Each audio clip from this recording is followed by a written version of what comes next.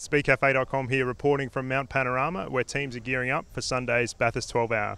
We spoke to some of the star drivers ahead of the big race. Shane, straight from Daytona to Bathurst, I guess there's no better place to get over the disappointment of what happened to you in the US than somewhere like this. Yeah, definitely. Two pretty cool tracks in both weekends, and yeah, definitely the result there wasn't as good at the end, but looking forward to making it up for it now.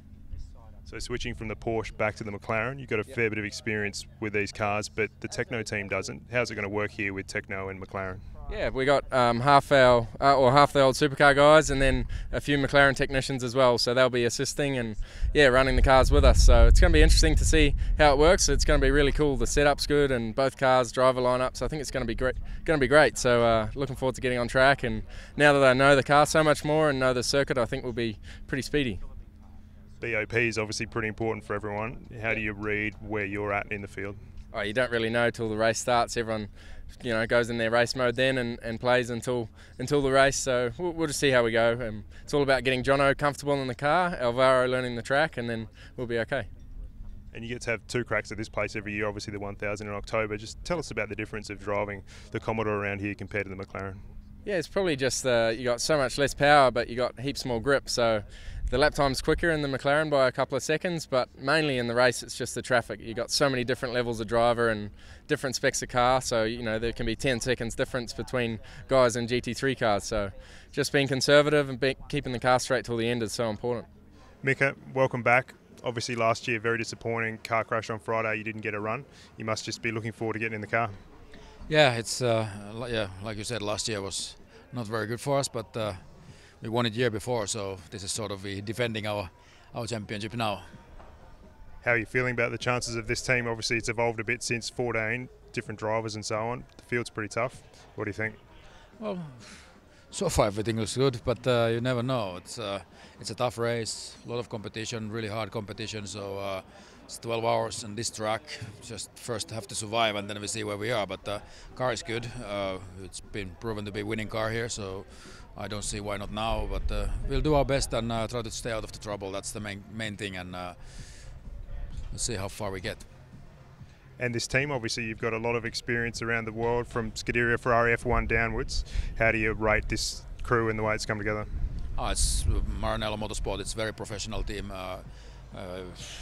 Since I drove with them first year, they even grew up from there, and if you look at the guys now, everybody's really pumped up and guys well prepared. It's a really nicely prepared car, and it's a really great team. Chiyo-san, you were the hero of this race last year. Spectacular win in the last couple of laps.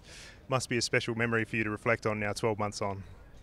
Thank you very much. Yes, last year was just so special. Just the last few laps was incredible. And team also did a really great job last year. So it was unforgettable moment for me, yes. This is obviously a big effort from Nissan with a factory team. Is there much interest in the race now in Japan?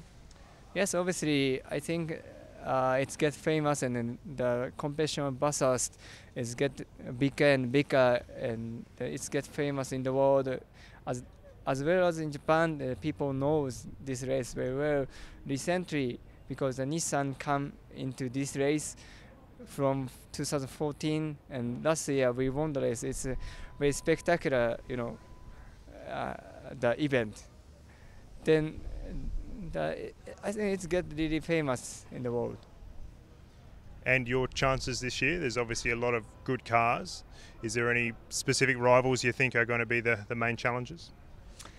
Yes, I think the Bathurst 12 hours is getting harder, and this year is the most.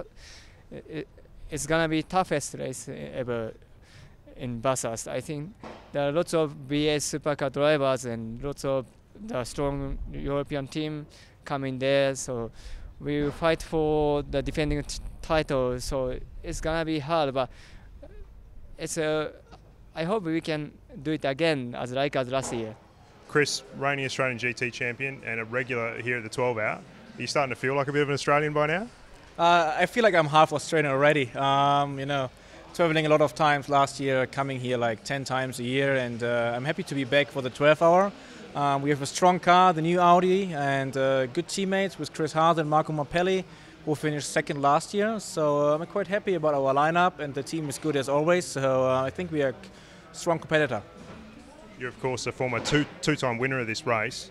What does it take to get it done around here? What are the key factors that are involved? First of all, you need a lot of luck. You have plenty of safety cars in the past, so you need to make the right call at the right time. And then you need a good lineup, a good tire, a good car, a good team, and most of this we have. So it just depends on the luck during the race. And you mentioned there as well a new Audi this year. We haven't seen it at Bathurst before. The Audis were a bit outgunned last year. How are you feeling about the car and also the BOP situation? Well, the BOP is always a critical theme. I don't want to be involved in that. So I think that's the job of other people. But basically, the new Audi is a fantastic car, which we have seen already at 24 Nürburgring, Spa, in Dubai, the latest 24-hour win of the new car. So I think basically from the car side, we are more than well prepared. Stay tuned to speedcafe.com throughout the weekend for all the news and results from the mountain.